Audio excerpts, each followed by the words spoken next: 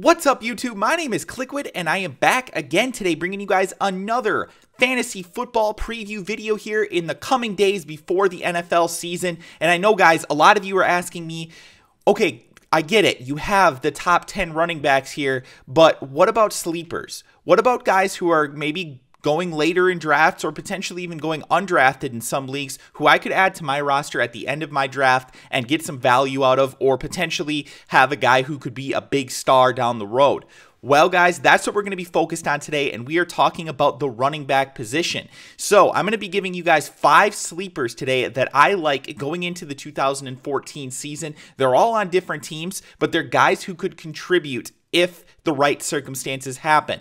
So with that being said, let's start off with number 5. And at number 5, we have a guy named Jonathan Grimes of the Houston Texans. Now, his positional average draft position right now on ESPN is 76. So what that means is that he is the 76th running back going off the board on average in ESPN leagues. Now, of course, that kind of takes into consideration the fact that he's going undrafted in a lot of leagues. So he might be, let's say, the 40th running back drafted in some leagues, but then he's undrafted in other leagues. So it kind of averages out to about 76. And basically, guys, that means that he is a very late round pick in most leagues. You kind of have to judge your own league based on when you should draft a guy like Jonathan Grimes, or even if you should draft a guy like Jonathan Grimes, because I think that he's the kind of guy who he could be someone that you end up putting into your lineup, but really only if Arian Foster, the starting running back in Houston, gets injured. This isn't going to be a situation where it was like Ben Tate, where Arian Foster and Ben Tate were both very productive for a while.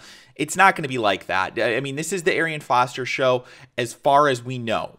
Now, there could be a situation where Arian gets hurt, or if he's being extremely unproductive where Jonathan Grimes does end up getting some time, but I don't see that happening, and if it does happen, it probably means that Houston is playing absolutely atrociously. It probably means that the quarterback situation is worse than we expected. Maybe the offensive line situation is worse than we expected, but overall, I actually really like the situation that Jonathan Grimes could find himself in should Arian Foster miss time like he did last year. Arian Foster actually did miss 8 games. Now, Ben Tate stepped in and he performed decently while he was healthy, but at the end of the season, Ben Tate actually went on the IR with broken ribs. And what happened was that Houston turned to Jonathan Grimes in week 17. Now, Grimes did rush for 50 yards, and he also had 6 receptions for 76 yards. So that lets us know that at least in this Houston offense, or what was the Houston offense anyway, he did get used as more than just a guy who was just taking the ball out of the backfield. He was also catching passes, and that's always a good thing to see for PPR's sake. And it's also a good thing because that's kind of what Arian Foster's role is. He's a guy that does more than just carry the ball. He's also a guy who can catch passes. So we like to see that Jonathan Grimes has at least somewhat of a similar skill set to Foster. Now, I don't think the talent is quite there.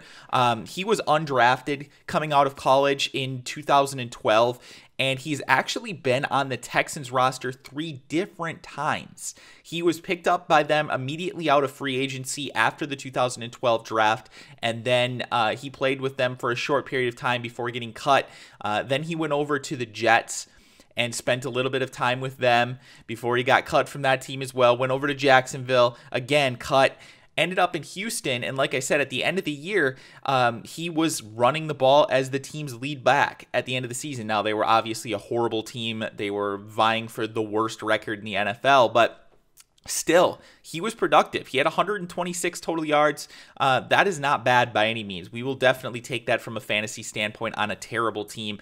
I do think that Houston is going to be a step better this year, and if Jonathan Grimes were to take over as the starting running back there, he could have some immediate value for you.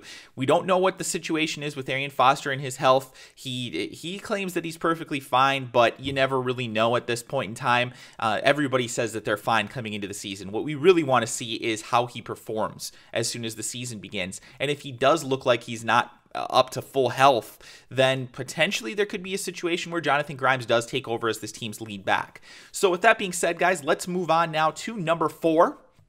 And here we have a guy who is also very young, but talented as well, and that is Andre Williams of the New York Giants. Now, I really do think that Andre Williams is one of the best values for late in your fantasy football draft, and the reason for it is because I'm not a firm believer in Rashad Jennings. Rashad Jennings is a guy who came from Jacksonville. He was primarily Maurice Jones-Drew's backup there, and yes, he had some games from time to time where he performed, but I think that was more of a situation of just opportunity than it was skill. I mean, obviously, when you're getting the chance when Maurice Jones-Drew gets injured and you have the chance to be the starting running back on a team, you're going to get at least enough carries to be relevant for fantasy football. And that's about all that Rashad Jennings was. He was never spectacular. He never put up the games that would win you fantasy football games from week to week. So I just don't really think that I believe much in him. Now, obviously, he's in a much better situation here in New York than he was in Jacksonville. But I just believe that there is a little bit too much hype happening for Rashad Jennings. I think that Jennings is the kind of guy who I would be drafting more around like the 8th, 9th round of fantasy football drafts, but he's going in the 5th in most leagues. That is way too high for me. In contrast, I really like Andre Williams, who's going undrafted in most leagues. He's the 53rd running back off the board in your average ESPN league, and I think that the value is absolutely there. Now, Williams is, I think, like I said, I think that he's the kind of guy that has the potential skills-wise to be pretty decent in the NFL.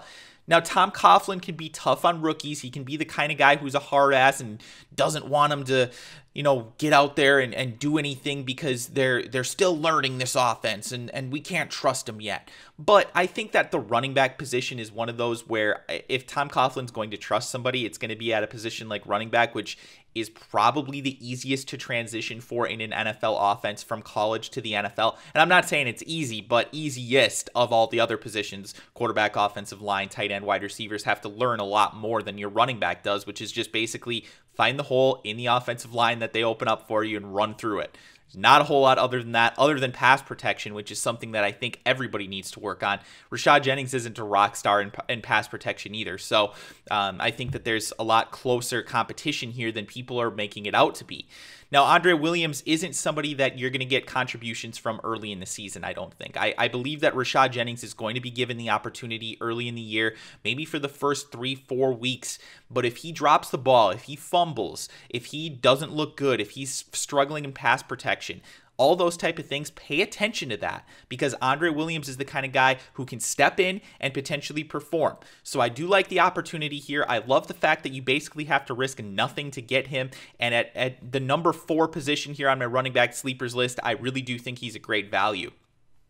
Next on the list, we have Jeremy Hill of the Cincinnati Bengals, who is, like Andre Williams, set as the RB2 for his team going into the season. Now, he is also a rookie like Andre Williams, but I think his situation is even better because unlike Andre Williams, it looks like he might be somebody who gets carries right off the bat.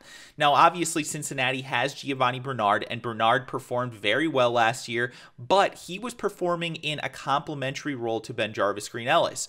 A lot of people forget about that. Yes, Giovanni Bernard was the highest scoring fantasy player on the team from the running back position. However, it was BenJarvus Green-Ellis who was the guy who touched the ball the most as far as running the ball. So I think that that's something that we really need to think about. BenJarvus Green-Ellis has looked not good. He was terrible last year in terms of yards per carry. And that's, I think, why Cincinnati drafted Jeremy Hill. I believe that they want Jeremy Hill to take that role from BenJarvus Green-Ellis, and I think he's done so as far as what he's done in the preseason. I do expect him to be considered the RB2 to start the season and have Green-Ellis be the depth guy, the guy who is the veteran and can teach these guys that kind of BS, that all the NFL stories like to talk about. But the reality is that Jeremy Hill is a very talented back, and the Bengals used a high-round pick on him. It wasn't a first-round pick.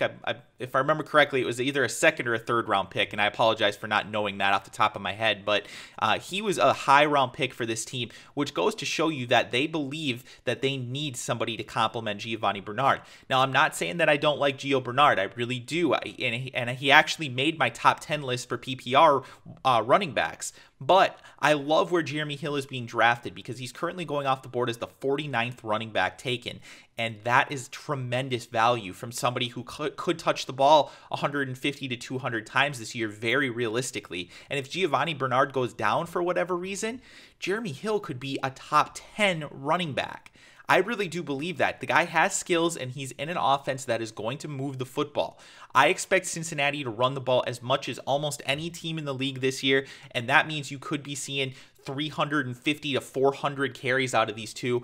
And with that being said, guys, that is an awesome value for Jeremy Hill. He, like I said, as your maybe your RB4 or something like that, I think that he has great upside that you're not going to find out of a lot of guys that are going around where he's drafted.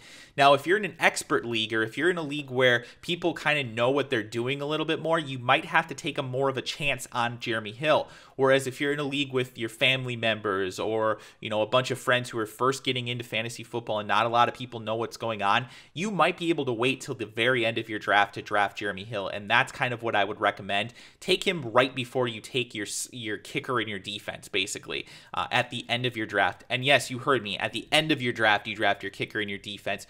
Don't draft them in the 6th round, guys, like somebody did in a league that I'm in the other day. I had to just drop my head and shake it, because you can be drafting guys who are still starters for your fantasy team in the 6th, 7th, 8th, 9th rounds. Don't be that guy. Wait on a guy like Jeremy Hill. Draft him in the 3rd to final round, 4th to final round if you're in a lesser experienced league. And if you're in a more expert league, then you're probably not paying too much of attention to what I'm saying on fantasy football. You've probably got your own opinions. But Jeremy Hill, I think, is a guy that you need to target still in those type of leagues. Next on the list, we have San Diego Chargers running back Danny Woodhead. And Danny Woodhead is a guy who tore it up this past season, at least in PPR leagues. He was an absolute monster. This guy was one of the top receiving backs in the league. He tore apart my Dallas Cowboys one week, I remember very specifically, but Danny Woodhead was still the backup running back for Ryan Matthews. He was the RB2. He didn't touch the ball as much as Matthews, and I don't expect him to again this year, but he was still a borderline top 10 running back for a good chunk of the season if you were looking at the PPR leagues. So I definitely like Danny Woodhead. He's currently going off the board as the 37th running back. Now, they have a new offense there that might not throw the ball to the running back quite as much, but even if Woodhead catches 55 passes as opposed to 75 receptions, man, he is still a great value here as the 37th running back off the board. That means he's going to be an RB3 in a 12-team league, or potentially even an RB4. And I don't believe that you're going to find much more value than that out of a guy who's going to touch the ball every single week. He'll probably catch 4 to 5 passes in almost every game. And that is the kind of value that you really like to see, because if he gets 50 yards and 5 receptions, or 60 yards off 4 receptions, or if he somehow sneaks into the end zone on a run or a reception, he's going to put up 10 to 15 points a week. And out of your RB3 or your flex spot, that is tremendous value. I really do think Danny Woodhead's somebody that everybody should be looking at. Do not sleep on him. Last on the list, we have one of my favorite sleepers from last year, who was making me look like a genius before he got hurt, and that is Shane Vereen. Now, Shane Vereen is the kind of guy who could potentially lead the New England Patriots in receptions this season. We haven't really seen much out of the running backs in New England this year. Everybody's kind of looking bad. Stephen Ridley looks bad. James White doesn't look great. The other guys that they have there really haven't been exceptional in the preseason. There have been a couple moments where they've looked good here and there, but the guy that's looked the best by far is Shane Vereen. Now, I'm not expecting that Shane Vereen is going to step in and be the starting running back in New England. I don't expect him to carry the ball 300 times this year, but if he gets 150 carries and he catches the ball 80 times, like I think that he has the potential to do, he could be a top 10 fantasy running back this season. He has that kind of upside.